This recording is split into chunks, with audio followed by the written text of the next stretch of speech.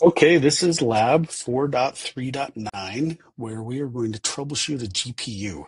So a little bit of a clue there, but you work at a computer repair store, customer has brought in their PC, they say the computer turns on, but they can't get it to display on the monitor.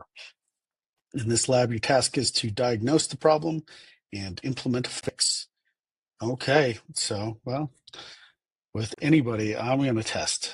Let's make sure, verify what they're saying.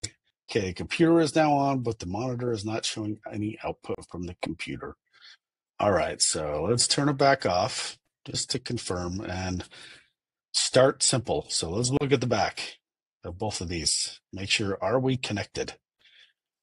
Okay, so the monitor, let's start there. It's plugged in and connected. Let's look at the cable. So it's a DVI cable. It's showing connected here and connected there. All right, so we know we're good there.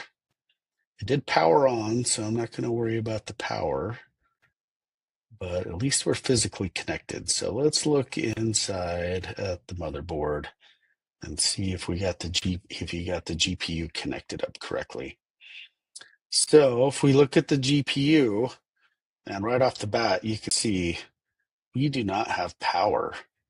So let's get that connected. I mean, it says connected here, but that's just because it's connected into the motherboard.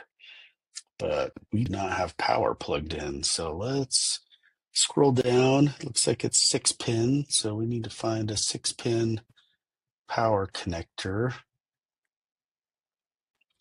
Here we go. So 6-pin PCIe. We're plugged into a PCIe port. So let's get that plugged in. Anything else we see that's obvious? All this power is plugged in. We have our fan. We have our SATA drives.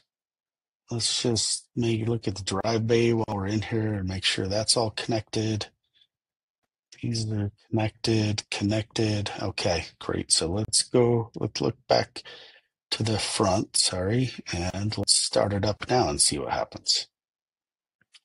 It's looking good so far. We have a display. Okay, so Windows opened up just fine. We can do File Explorer. Just see the drives. I think we're good. Let's hit Score Lab.